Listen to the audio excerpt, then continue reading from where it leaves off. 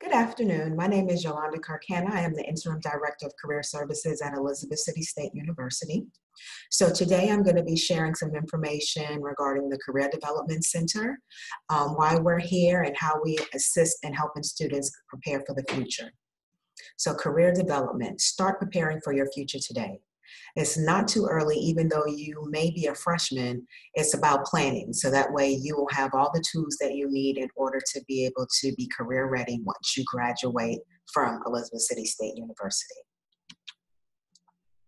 So what we'll do right now is kind of just go over the Career Development Center and just some of the offerings from the system. So the Career Development Center is here to assist students and prepare them so that way they are career ready. Some of the services that are offered, students actually get assistance with resume writing, applying for jobs, internships, as well as if you are deciding to go to graduate school, you'll get the help that you need with completing your application process and going through to see whether or not there are any additional exams that you may need to take in preparation for that as well. To go in depth, there are some services that I kind of wanted to highlight in terms of things that you can actually have as you come through the Career Development Center. So career counseling, sometimes you may come in thinking that you want to major in a certain subject, but maybe you don't know all the different services or fields that you can kind of feel throughout that major. So you can come in and kind of have a conversation about, some of your strengths and how you see yourself fitting into that field. Networking. So this is going to be great as well, because you'll notice that it's going to be great to kind of build that network. So once you're trying to look for a job, you'll kind of have some of those connections in the field and you'll have some resources in that area. And there are several different opportunities to network as well. So the Career Development Center actually sponsors a couple of trips each year. And that's a great way for you to connect with industry executives and hiring managers.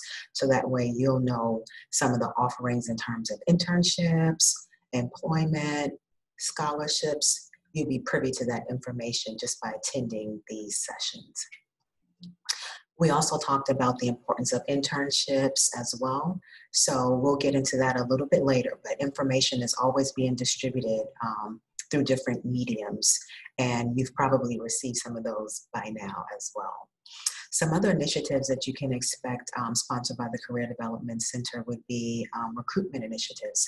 So periodically we have different organizations pre-COVID actually come to campus and kind of share information with different departments. So sometimes it's not really a full-out fair. It may be one organization or two, and they may be in the lobby of that school and just kind of sharing information with students as well.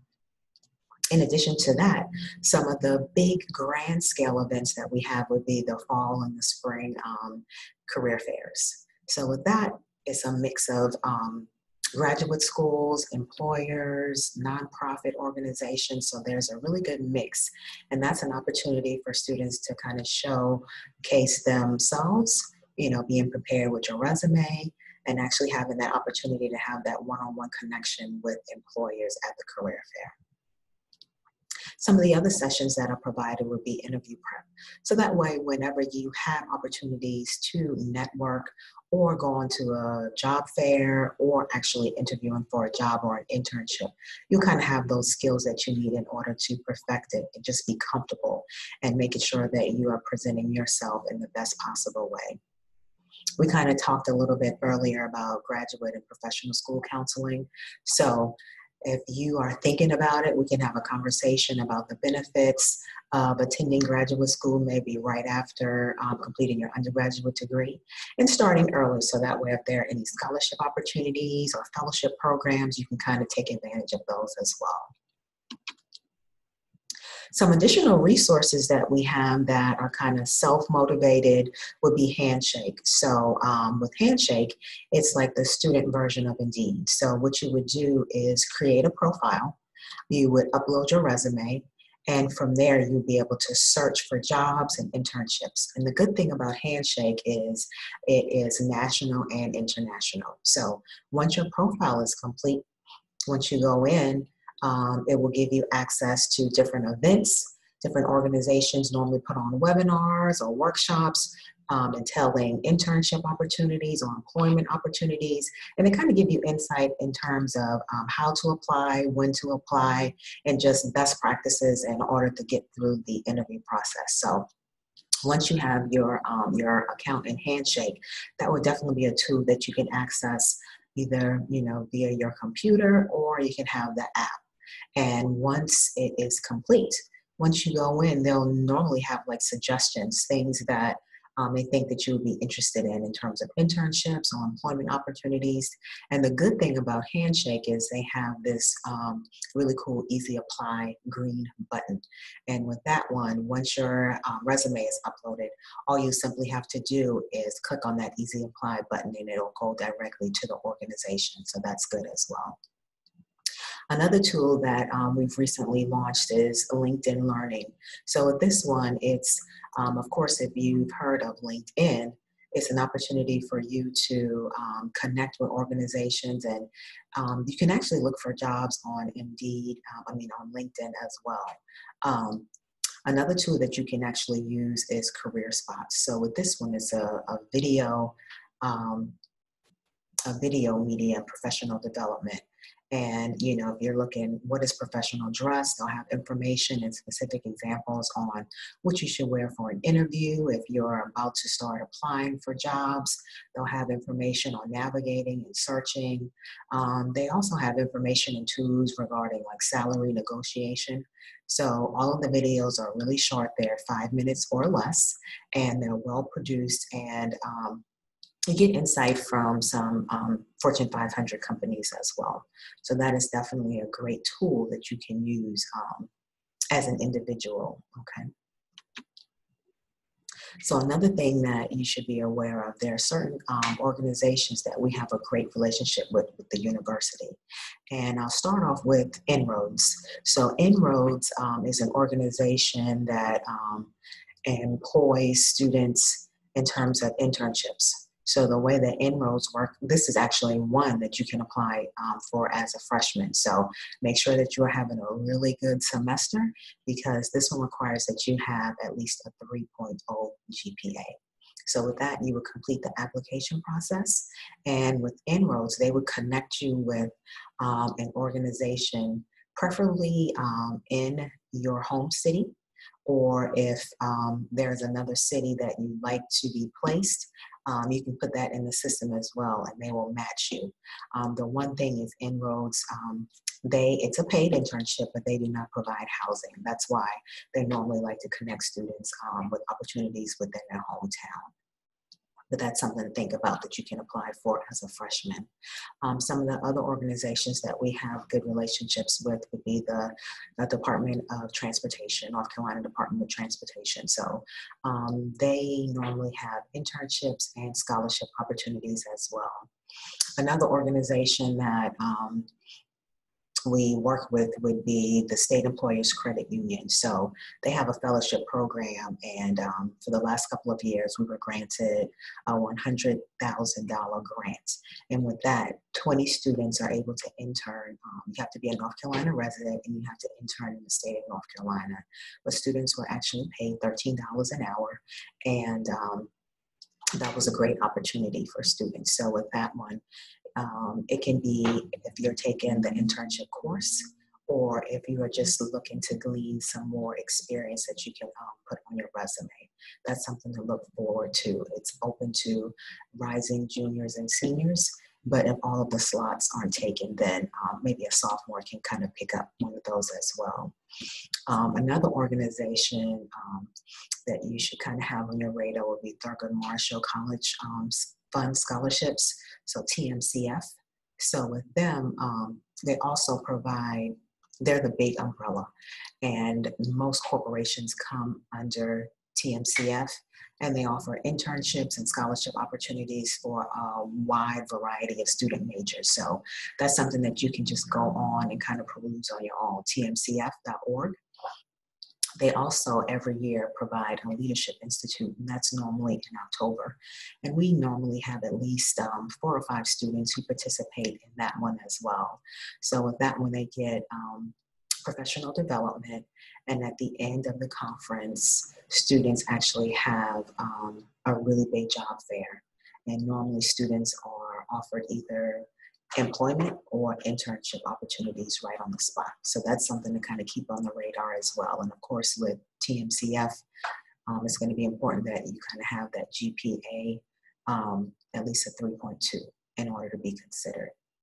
Another organization that provides professional development is the HBCU Career Development Marketplace, and they have a conference every year in October, and this is something that you can apply for too. It's going to be virtual this year, but normally this is in Baltimore, Maryland, and we take a group of students to this as well. So once again, students have workshops and seminars that they attend during the day. And at the end of the conference, there is a really big job fair in order for you to connect with organizations, businesses, and that's really where you kind of start some of that networking and kind of building that portfolio as well. In addition, we have a great relationship with the North Carolina Governor's Scholarship Program, and for that one, they offer internship opportunities with Fortune 500 companies to North Carolina residents. So that's something to look for as well. So there's normally a lot of messaging that goes out, and there are a couple of ways that I send it. So that way you'll be able to see how do I get in contact with applying for internships and scholarships. So what you would do is messaging kind of comes out through the Career Development Center's email address, and that is in the form of student list moderator. Another medium that we use is E4U. So with E4U, if you get something through that medium, it is because it's specifically for you. You qualify for that one. And another way that we use it is Involvio. So I think most students should have downloaded the Vikings Engage Involvio app, and make sure that you connect to the Career Development Center. Another way that you can stay connected as well is make plans to attend the Professional Development Workshop Series. So those sessions are held on the first and the third Tuesday of every month. And those sessions are normally during 3:30 breaks, so from 3:30 to 4:30. And they're virtual, so all you have to do is click on the Zoom link in order to be a part of that session. Career development can actually be fun. Okay, so if you take a look at the collage, you'll see some pictures from the career fair. Another program that we participated in was Food Lion Scholars. And with that, students were able to travel to corporate headquarters of Food Lion. They were able to connect with the HR recruiting managers who took a look at their resume. They got feedback, and they were also able to take professional headshots as well. Another photo is from the HBCU Career Development Marketplace Conference that took place in Baltimore, Maryland. We had a group of students to travel for that as well. Last year was the first Career and Leadership Conference. So we had a weekend of events. We had a panel of experts from FedEx, Google, a Thurgood Marshall scholar, and a representative from Elizabeth City State University. That was a great opportunity as well. And at the end, there was also an etiquette course where students had a lesson on etiquette, dining etiquette, and dinner was actually provided as well. So that way students were able to tap into the skills that they learned during that workshop. Students also attended the CIAA Career Fair in Charlotte, North Carolina. That was a great opportunity for students to connect and meet with businesses and organizations as well, and kind of get their connection and network in terms of internships and jobs. Another program that is sponsored through the Career Development Center is the HCAS, so Honda Campus All-Star Challenge. And so it's kind of like Jeopardy. So the college version of Jeopardy. So look for messaging on that. You can join the Quiz Bowl team. And as you can see, we were able to travel to the competition. We qualified, and we made it to the finals in California. So we ended up going to Torrance, California for that as well. So that was a general overview regarding the Career Development Center, some of the services that are provided. And I also wanted to provide contact information as well. So once again, my name is Yolanda Carcana. I am the Interim Director of Career Services at Elizabeth City State University. Location, we are in Griffin Hall, Suite 500, room 505. My email address is yscarcana, yscarcana at ecsu.edu. And I can be reached by telephone as well, 252-335-3318. So feel free to give me a call if you need some help with your resume, or if you have any questions about the information that was shared in this forum today. Thank you so very much and have a great day.